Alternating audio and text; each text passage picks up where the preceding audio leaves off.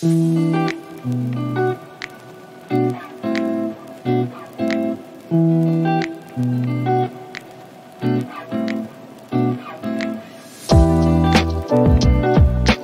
what's up guys, my name is Ritish and today we're doing the second and the last part of the tutorial I posted last week. This video will be covering lighting and texturing, and let's just get started without wasting any more time. So at the end of the last video we achieved the final set and we basically 3D modeled everything from scratch. So now, since this is an enclosed interior space, we need to create a window where the light can come from. As you can see, there is no light in the scene at the moment. So I went ahead and cut a window in one of the walls. Now there are quite a few ways to achieve this. The most simplest way is to use inset. You can insert a face and then delete the face. The second simplest way would be by using the knife tool. You can just cut out a rectangle in any of the face you want and then select it and delete the face. The third and the last way would be by using Boolean modifier. So first you create a stencil object which would be used as a cutout stencil. You put it through the wall that you want to create the window in. You select the original object, put Boolean modifier on it. Now with the help of eye picker tool, you just have to select the stencil, hide it, apply the modifier and select the face and delete it. Now that you have the window, but we still do not have a light in the scene, so it's still pretty dark. So what we are going to do now is create a sun lamp in the scene.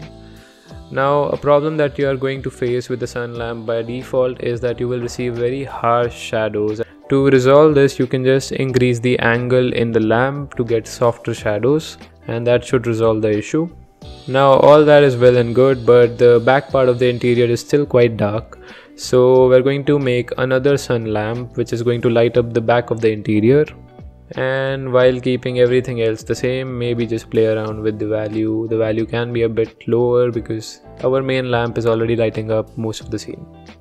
Now I wanted some window shadow on the right side of my interior, so I went ahead and created these two cube strips which would give me this fake shadow of a window which you would typically see in any of the interior scenes.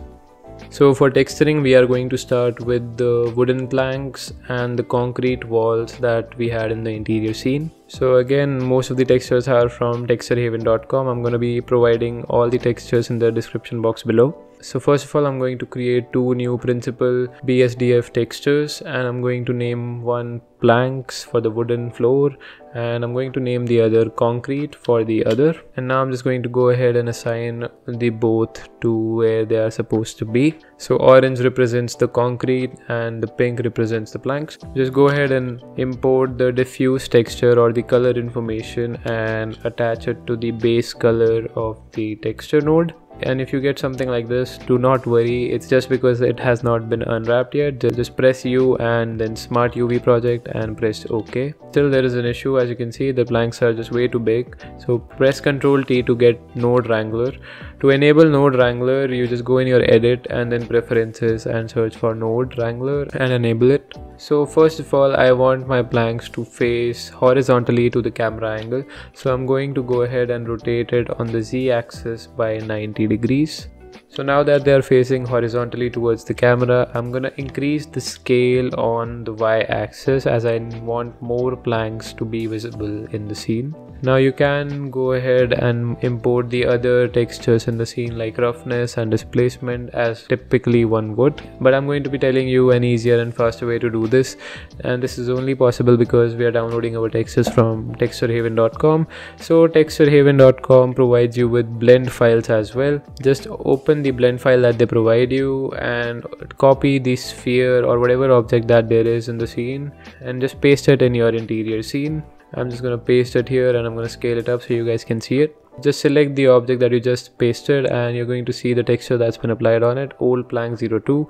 And now I'm just going to go ahead and replace planks with old planks 2. So you have a finished texture. The only problem is that the planks are way too big and they're facing vertically towards the camera angle. So I just told you how to fix that. Just go ahead and do that. Just play with the node wrangler values and you will have a finished wooden plank texture. So I wanted my wooden planks to be a lot more reflective than they are by default, so I just went ahead and disabled the roughness node, and I gave the roughness a custom value of my own. And don't do this if you don't want to. I just wanted my floor to be a lot more reflective. Now you can just go ahead and do the same for the walls of the interior. I use this concrete texture from texturehaven.com. One thing I did change in this texture is that I did not like the color that it came with, so I added a color ramp node in between base color and the texture, and I bumped up the white value a bit so I get a lot more white in the scene. Coming to the chair texture, I've used this texture before as well and I'm using it again. It's called the book pattern. Just go ahead and copy and paste it in your scene. Similarly, apply it on your chair. As you can see, the texture is not visible on the chair yet. That's because it has not been unwrapped yet. Do the same, select the chair, go in edit mode, make sure you have all the faces selected, press U and smart UV project. And there you go, you have the texture on it.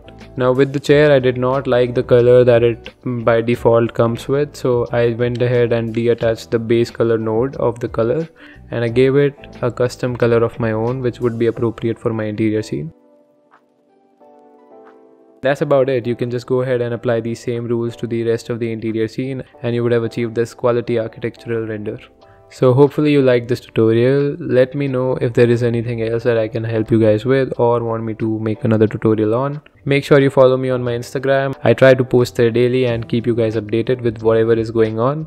You can also join my Discord server for any of your queries, and you can check out some of my work on my website. All the links are in the description box below, and I'll see you guys in the next one. Bye.